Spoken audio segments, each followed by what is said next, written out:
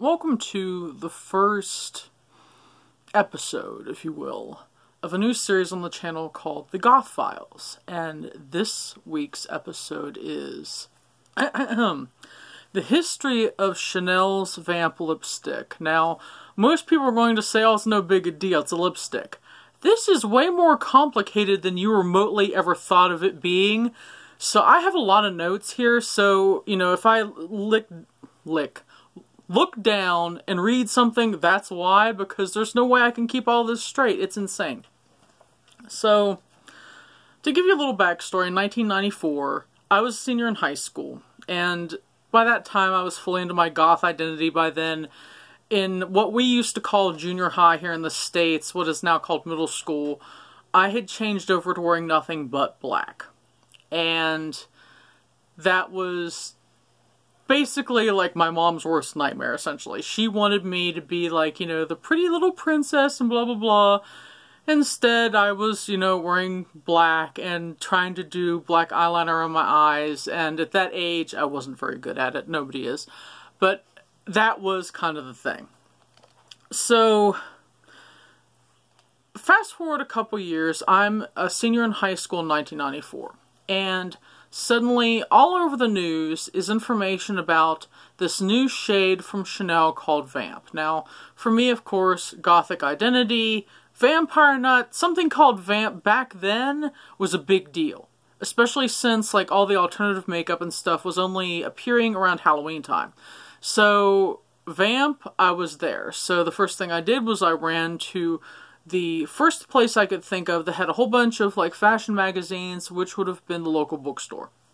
And so I started digging through these magazines, and I finally came across the wonderful ad for Vamp, which of course originally was only the nail polish, but then also became a lipstick. So this here is a ad from the time. It's not the specific first ad I saw, I couldn't find it, but you get the idea of what the ads looked like, and of course the model is wearing both the lipstick and the nail polish. So, you know, I had to have Vamp. There was no ifs, ands, or buts about it. The problem was, I was living in, you know, small town West Virginia. Nowhere around here carried Chanel in our even, you know, fancier department stores because nobody thought anybody in West Virginia would buy Chanel, I guess. So I had to wait until I could travel like an hour and a half away into Pittsburgh, Pennsylvania before I could actually get my hands on Chanel. So what did I do? I went straight to the makeup counter and bought Chanel Vamp lipstick and nail polish. I do not have the nail polish anymore, but I do still have my original lipstick. And I also want to mention that back then, online shopping didn't exist. There was none. And if there was any, it was like very, very minuscule things like, you know, tools or, you know, a little bit of like tiny, tiny bit of clothing. This was very still early internet days, so it wasn't like I could just go online and buy Chanel Vamp. So basically, because it was so expensive, I think at the time I paid something like $28 for it, which in 1994 was a hell of a lot of money for a lipstick. I only ever wore it for special occasions. I never wore it constantly because I couldn't afford to replace it. It was just too much.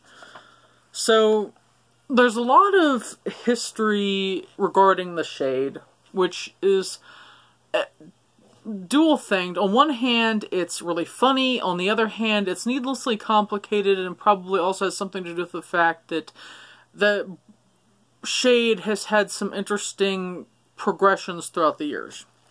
So, because there are so many myths surrounding this shade, I am going to link in the description box a detailed article by a lady named Catherine Luck, who wrote this giant expose on the myths and truths surrounding the shade Vamp with Chanel in 2019 on a site called The Delve. So that'll be down in the subscription box. I highly recommend checking it out. And for the purposes of this video, I'm going by the facts stated in her article because it's extremely well researched, and I, you know, compared the information that she had put down to her sources and things like that, and it's top-notch. So I think this is the closest we can get to the truth, which without talking to the people themselves, which unfortunately some of them are now deceased. So we're going to start with Peter Phillips, who was the creative director of the Chanel makeup line, and he did an interview in 2011 with Chanel's director of makeup creation, Heidi Morowitz, and her time working with Montcouroy. Excuse my pronunciations, I'm not the best at pronouncing French. My knowledge of French is basically ballet terms, so I know I've butchered that. But Montcouroy, she worked with Morowitz on the shade for Chanel's 1994 Autumn and Winter show. And Morowitz recalled, "I had seen a photograph in black and white, and in black and white, eyes and nails turn black. I thought maybe we should do something for the nails like that. We had to do it fast, just 2 days before the show." So the actual creation of the shade has a myth as well as that was also debunked in the interview. Morowitz clarified that the shade had been mixed in her kitchen, and we also should note that the shade was originally called Rouge Noir, but we'll get to that in a minute. Morowitz stated in the interview, "We did this black Rouge Noir in our kitchen, Dominique and myself. Don't ask me how the quality was. We did our pigments ourselves, and very often we did the mixing ourselves. The manicurist said to us, 'What is this terrible quality that you're giving me here?' But we had to do it fast, and 2 days before the show. And then in the lab, they made it nice, of course." There's also a myth that Vamp was used in the movie Pulp Fiction for the shade that Uma Thurman was wearing on her fingers. That is totally untrue. The biggest thing is principal photography for Pulp Fiction began on September 20th, 1993, and lasted for 51 days. That's an entire year before Vamp was even created.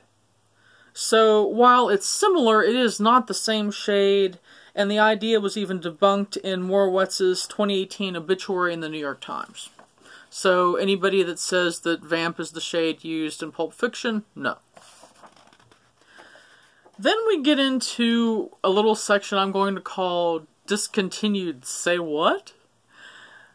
For a reason that remains a complete mystery that is probably only known by the Chanel marketing team at the time, the shade was discontinued only like a few years after 1994 for basically no apparent reason.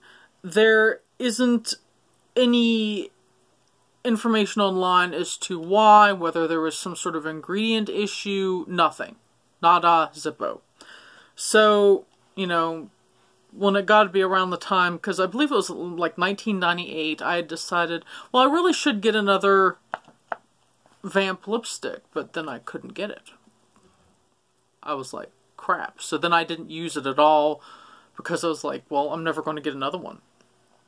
So then, you know, you fast forward a few years later into 2003 when Chanel brought back a nail polish called Vamp. But it was a totally different formula, a totally different shade, and they didn't have a lipstick with it. So, back to Chanel's marketing team, Morowitz stated, "If we'd listened to a marketing team, we would have never created Rouge Noir." The brand had been split into two different shades, Vamp and Rouge Noir, and as The Cut observed in 2015, Rouge Noir is a truer match to the original cream Vamp before it was discontinued and then re-released. So today, Rouge Noir is Vamp, and Vamp is something else entirely.